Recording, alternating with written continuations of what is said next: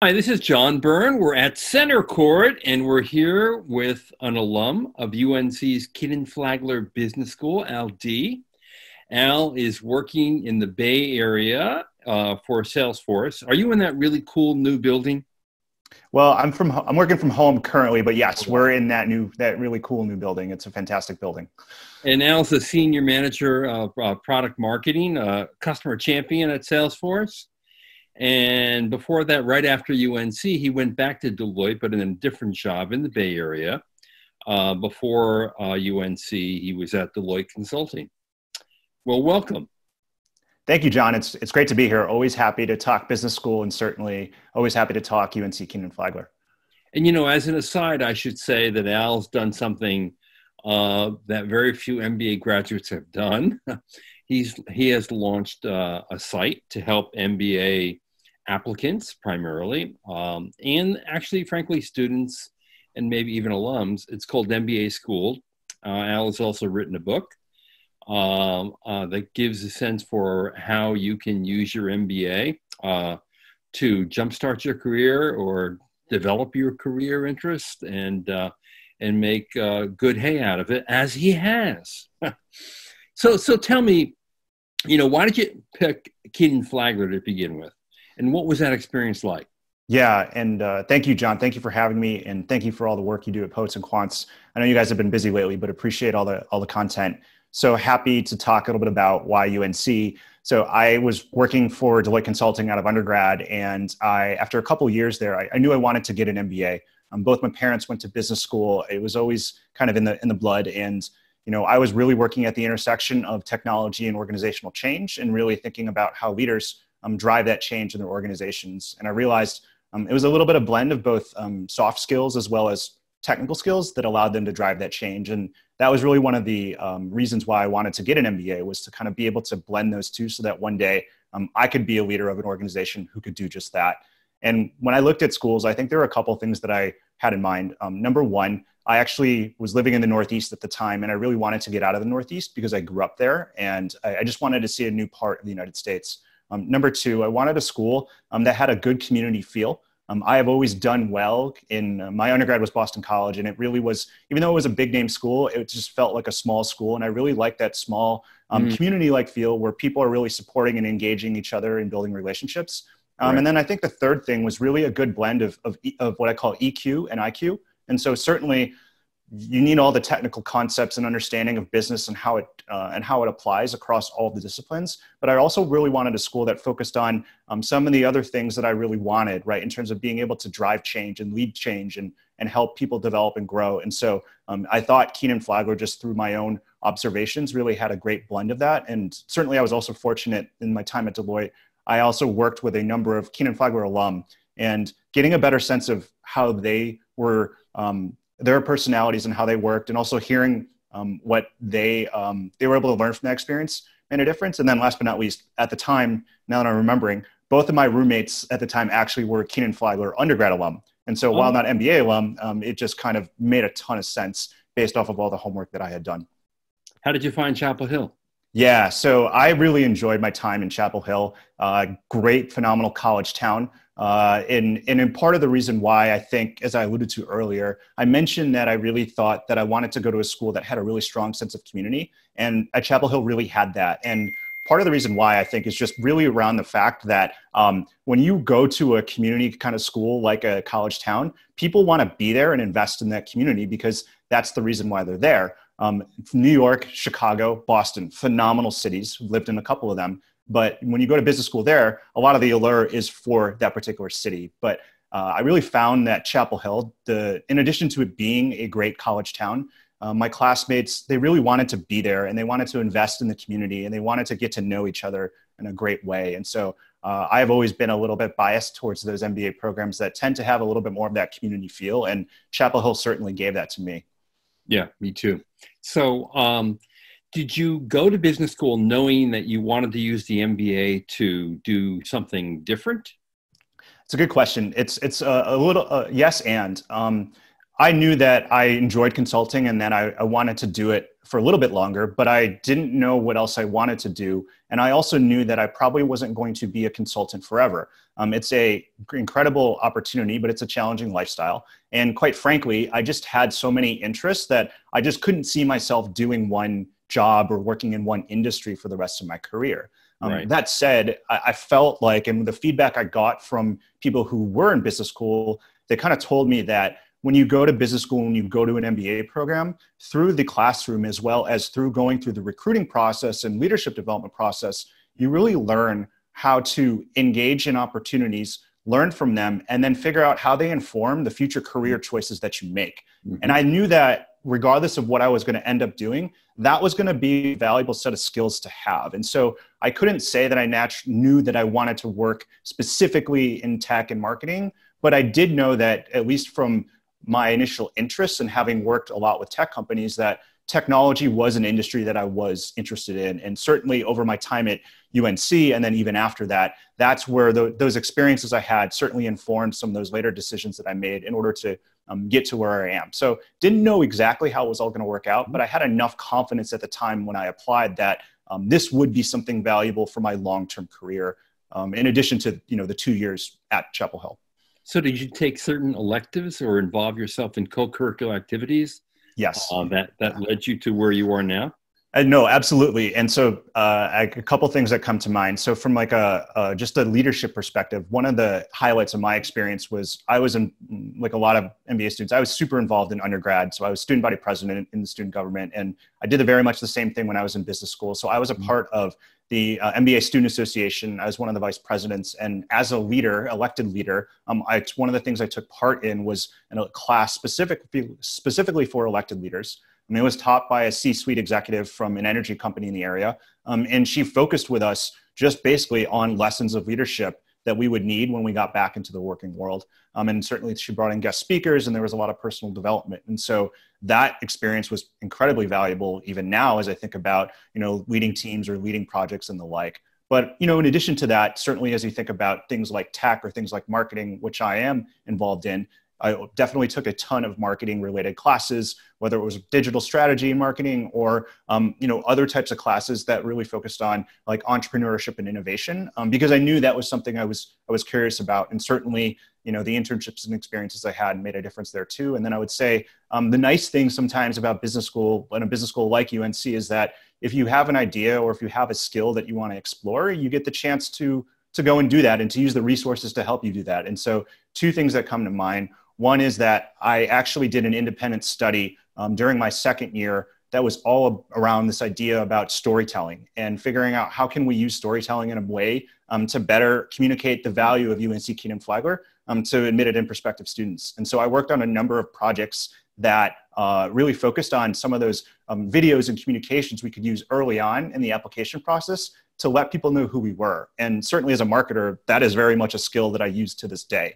But in addition to that, bigger than that, one of the other things that I worked on, which you alluded to in the beginning, was MBA Schooled, which is the blog that I have, which is a guide to helping current students really navigate business school. Mm-hmm. And that was something that even though I worked on my own, I had a lot of help along the way from professors, from administrators, from faculty. And certainly when I wrote the book MBA Insider, some of the very first people that I called up to ask for help and for guidance were those same administrators and professors who had helped me in my time at UNC. So Al, in addition to leadership development, which you mentioned right off the bat as a highlight of the program, are there other highlights that made a meaningful difference to you? Yeah, sure. It's a good question. So yeah, I think when I think about the classroom experience, and I think you can get this pretty much at any program, but when you have professors who are on the front lines and a lot of times working with actual companies or leaders of companies through their research, as well as when you have classmates who come from industries that are sometimes very directly related to the case you're covering in a class or to the the topic that you're covering, right? Like that has so much richness and value to it. And I mean, contextualizing that for this day and age, I mean, I've talked to a number of students who are in business school right now. And I think lately the classes have been super interesting, just given everything that's going on with COVID-19 and, what professors are seeing from, being in constant contact with leaders of organizations that they're advising, or, even what students are, seeing from the fact of what their old company was going through or any challenges that they've faced. And so, for me, some of the more interesting moments were in those classroom discussions where people were kind of sharing those experiences. We had a classmate who was more or less the controller for the Korean government. And so, in finance and accounting, I mean, certainly the richness of what he was saying was so valuable because it was very real. And so there were so many of those moments in the classroom that I think, added to the unique value of getting an MBA and the diversity and richness from the people that are within it. And then the last thing I would just say is that there are a lot of hands-on real-world projects that you can get in the classroom, right? And so one that comes to mind is in my digital strategy class, where we actually had to go and develop a digital strategy for a local organization and work with them to kind of come up with the idea to understand their challenges and their pain points and figure out how we could use media and technology to build a plan to help them grow their customer base. And so there were plenty of moments like that, but those are the ones that really stand out to me. Sure. And in addition to the business skills you learned and the experience you got through these projects, I'm wondering if you learned anything about yourself. Absolutely. I think that, so one very tactical thing was, as a part of that elected leaders class, we got access to executive coaches, and being able to do 10 sessions with an executive coach is an incredible experience to have in terms of understanding your leadership style, understanding your strengths, your development opportunities, and having honest, raw conversations about the things you're doing well and the things that you could improve upon. So yeah, I learned a lot about myself there, but I really think that an MBA is a great 2-year reflection exercise for people because it provides you time and space to do that introspection. If you're going to business school, chances are you're going because you are successful and you've worked really hard. And sometimes when you're working hard, you don't have time to really think about what you've done or where you want to go. And so for me in business school, I think a couple of things I learned about myself. Number one, I get a lot of value in meeting out of being in service to others. And that really kind of manifested itself in terms of the amount of things I volunteered to raise my hand to be the leader for, or to, kind of be in a leadership type position. I think the second thing is it really crystallized for me what success meant in my career. I've always been a part of organizations that were high brand, high value, and that had a lot of hierarchies. And that can be valuable in a lot of ways because it can give you markers to kind of see what success could look like. But at the end of the day, the only success that really matters is the success for yourself. And so it really gave me time to really think about and define what success was going to look like for me after I graduated and laser in on that. And yeah, I certainly want to be rewarded when I do a good job, or, certainly a little more money is never a bad thing, but it really helped me crystallize to me what was important for me. And I think the last thing I would say is that it also probably gave me more confidence that things were going to work out. And I think that naturally a part of business school that I think a lot of people struggle with at times is that you are surrounded by so many smart and talented people. It can sometimes be feel a little overwhelming, or you feel a little bit overmatched because you may not measure up. But when you see everyone else who's kind of going through that same struggle, you start to realize that we're all just trying to figure it out. And you're given a set of resources in business school and access to people who are supporting you along the way to kind of help you make sense of that. And so I really do think it was a valuable exercise in self-reflection for myself, but I also know that a lot of other people feel the same way. Yeah, that's great. What's it like to work with an executive coach? Because I think, a lot of MBAs have never done that before. Yeah. Most programs now have one-on-one sessions. Yeah. The fact that you spent 10 tells me a lot about how important executive coaching is at Kenan-Flagler, because I would think that most MBAs do not get to have 10 sessions. Sure. What is that like? Yeah. So at times it can be really challenging because they have you talk about things that sometimes you don't want to talk about, right? Or like that are hard to talk about, right? Or sometimes they ask you questions where you don't know the answer when they first ask it, and you're forced to really think deeply.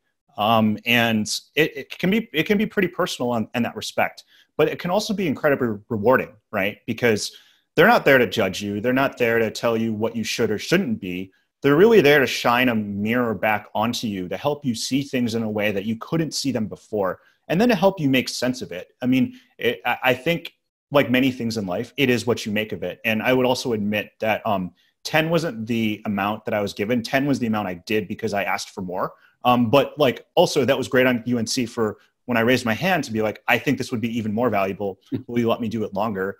They were like, sure, go ahead. And it really speaks to their commitment to helping people develop themselves. But like, and the other thing I would also say is that many of these coaches, I mean, they come in all shapes and sizes in terms of their backgrounds, but hearing, it was actually in many ways comforting to hear that some of the challenges that I was facing are some of the similar challenges that executives who have accomplished way more than I have are struggling to deal with. And so, you know, I went to business school fairly early in my career. I was maybe 24, 25.